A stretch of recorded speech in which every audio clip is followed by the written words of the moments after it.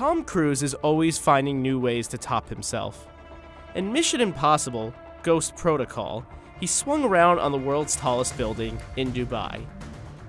In Rogue Nation, he clung to the side of a plane and held his breath underwater for about 3 to 6 minutes. Claims vary.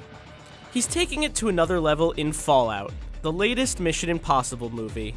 There was not one time in Mission Impossible Fallout that I used a stunt double on camera at any time in the movie. Everything we did, it is Tom Cruise, 100%. In Fallout, he flies a helicopter through mountains in New Zealand and rides a motorcycle through the narrow streets of Paris. But the biggest feat, he actually jumped out of a plane. Cruise pulled off what is known as a halo jump. That stands for high altitude, low opening. This jump is used by the military to get into areas undetected. To achieve this, you jump from as high as you can, but then open your parachute as low as you can. In the scene, Ethan Hunt and his crew need to land safely, and sneakily, on a rooftop to get into an event in Paris. In reality, the sequence was shot in Abu Dhabi in the United Arab Emirates. According to the stunt team, Cruise is the first actor to do a halo jump on camera.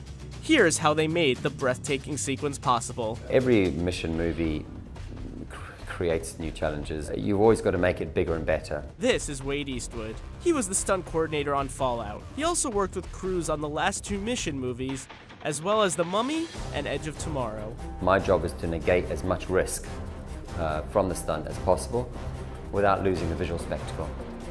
He helped get Cruise ready to pull off the most ambitious stunt of his career. To get him ready, they built a wind tunnel on set, one of the world's largest, for Cruise to train in. Cruise already had some experience in sport jumping, but he never did anything quite like this. In addition, Cruise jumped out of a plane a few times a day. Eastwood estimates that Cruise jumped more than 100 times on camera. Each part of that sequence had to be perfect, and we got 99% close on so many takes, but there was definitely more to give.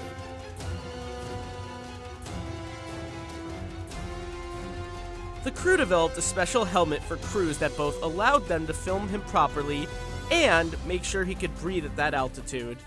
With a regular Halo helmet, you wouldn't be able to tell who it was under the mask. It would have a light source so we can actually see the characters in the air, otherwise you can't see the expression, the pain, the tension, the jeopardy. Cruise battled factors such as motion sickness and general exhaustion from jumping out of a plane so many times. Not to mention, Cruise performed this stunt with a broken ankle.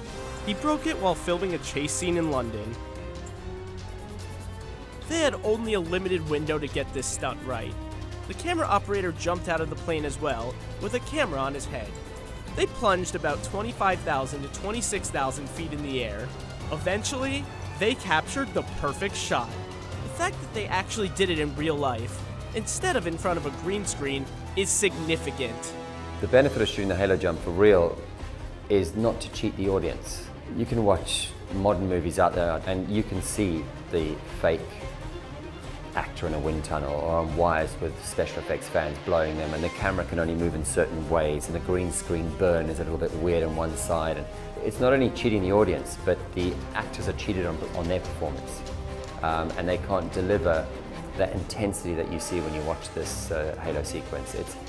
It's intense because it's real. One thing is certain, Tom Cruise never phones it in. Mission Impossible: Fallout comes out on July 27, 2018.